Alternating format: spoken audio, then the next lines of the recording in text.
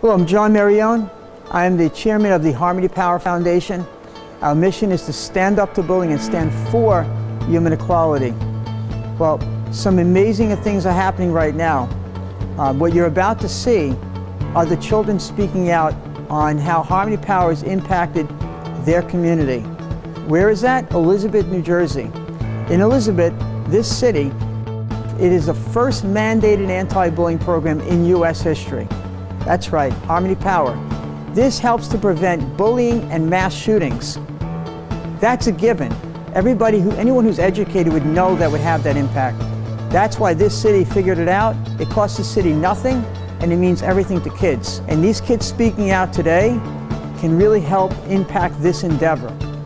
So watch these kids and hear what they have to say.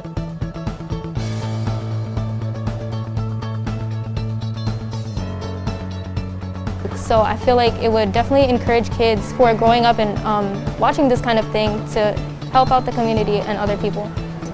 Every big impact happens in very smaller steps, so taking the small step to give awards to these students that deserve recognized would give them some more motivation to make the world a better place and prevent bullying in all cases. I, for one, have educated a lot of my classmates and underclassmen, and it's given them like a new perspective on the whole, on the world and the people around them. Like if you make a more positive, a more supporting school environment, a lot of that negative kind of energy is gonna dissipate, you know? I'm in middle school and I've seen a lot of people get bullied because of where they're from, their race, and nobody really stands up to them because they're scared of what others might think.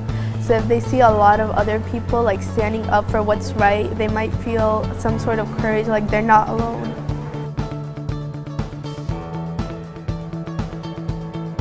I think it will help stop bullying, or at least like decrease the chance of it happening, if more people see the acts of kindness being rewarded. All students want to be recognized for something, even if it's like getting 100 on their test or passing their semesters. Every student wants recognition, and because one student gets a recognition, it inspires other students to get the same recognition and make the world a better place. The way that we get treated is also the way we should treat others. So by recognizing all the things that we do, it'll make people feel nicer and feel more good about themselves. I hope like people don't just focus on the award that comes with being positive and kind to your community, but by like how much they're impacting one person's life, because just one act of kindness could like change someone's whole entire life. I feel like other people are going to be like encouraged because like other people are going to help. So like they're going to also start helping, and then we could beat bullying so it won't happen again. The more people are seen for the better they do, the less they want to like put others down.